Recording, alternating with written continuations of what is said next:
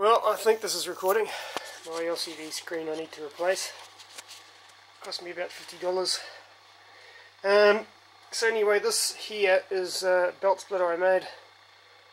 It just fits in the vise. It's just some square aluminium. So I drilled a hole, got a caping saw, and that's what I call a caping saw, and then squared it up.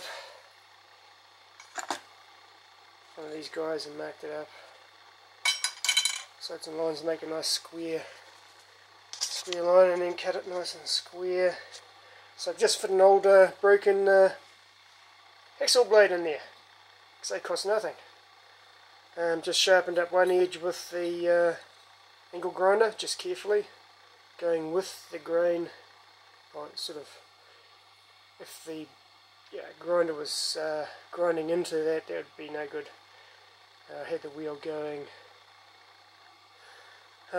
clockwise on this side, and then switched it around and went the other side, and that worked perfectly alright.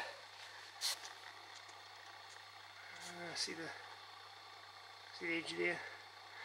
Well, it came up good enough to split this zirconium, thick cloth zirconium carbide belt that I had from 50 down to 1 inch to fit my purposes.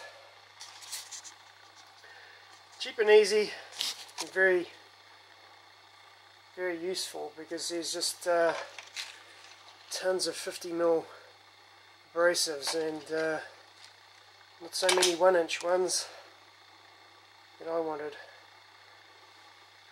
Now zirconium carbide, this is a, I don't know how recent it is, but it's really good. It's pretty close to diamond hardness. There's not much between a diamond and a zirconium carbide, so it's a little bit cheaper, I think, than diamond. They can't get it down thinner though. I forget what grain this one is, but oh yeah, it's P120. I think that's as small as it goes. So you can't get it down to sort of, you know,